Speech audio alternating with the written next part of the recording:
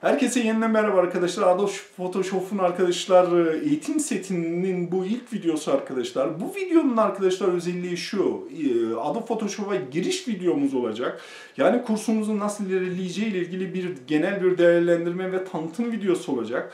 Çok fazla beklemeden başlayalım. Adobe Photoshop dersimizden bahsedeceğim arkadaşlar. Adobe Photoshop ne işimize yarıyor? Bizim resimlerimiz üzerinde, yani piksel tabanlı resimlerim üzerinde birçok şeyi yapmamıza yarayan program ve bu programın tanıtımı zaten.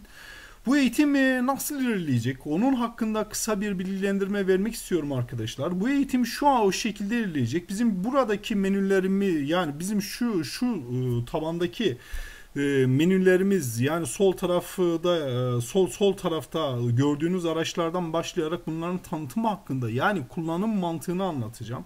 Tabii ki bunları kullanırken genelde örnekler olacak ama genel ağırlık programın özellikleri üzerine olacak. Yani şunu şöyle yapın, bilmediğiniz araçları arka arkaya kullanarak size bir örnek yapmaktansa önce araçların tanıtımını kullanarak daha sonra onlar hakkında küçük örneklerle seriye devam edeceğiz.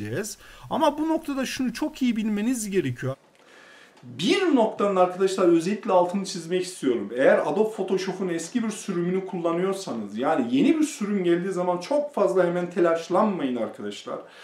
Neden? Şundan dolayı Adobe Photoshop'un veya herhangi bir programın eski bir sürümünün de olsa, yeni bir sürümü, eski bir sürümü olsa arkadaşlar kullandığınız araçlar nitelik ve nicelik olarak programın hemen hemen özünü oluşturuyor. Yani yeni bir program geldiği zaman kullandığınız eski veya hakim olduğunuz eski bilgilerinizle çok hızlı bir şekilde yeniden yolunuza devam edebilirsiniz. O yüzden eski sürüm, yeni sürüm diye bir ayrıma girmeyin.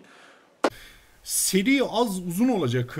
Bu seride neler olacak? Photoshop genel kullanım mantığı, araçlar kullanım mantığı, yani hangi araç ne işe yaradığını, nasıl kullandığını, ne tarz özellikler olduğunu öğreneceksiniz. Temel özelliklerden bahsedelim. Buradaki menü efektifleri, filtreler, yani birçok şeyden bahsedeceğiz. Dediğim gibi bu eğitim serisinin amacı mesela bilmediğiniz bir şeyi kullanarak size onu anlatmak yerine araçlardan bahsedeceğim. Araçlardan yapabilecekleriniz hakkında örneklerden bahsedeceğim ve bu şekilde bu seriye gidecek. Tabii örneklerimiz olacak ve farklı şeyler yapabileceğimiz zaman ve dediğim gibi genel ayarlar programın yetenekleri üzerine olacak. Örneğin çalışmalar üzerine olmayacak. Yani bilmediğiniz araçları arka arkaya kullanıp size şunu şöyle yapın ya da örnek veriyorum background'la ilgili bir ders çekip bilmediğiniz araçları arka arkaya kullanarak veya da yerine özellikle de silgi aracının nasıl kullanıldığından bahsedip sonra arka arkaya silmeyi anlatacağım.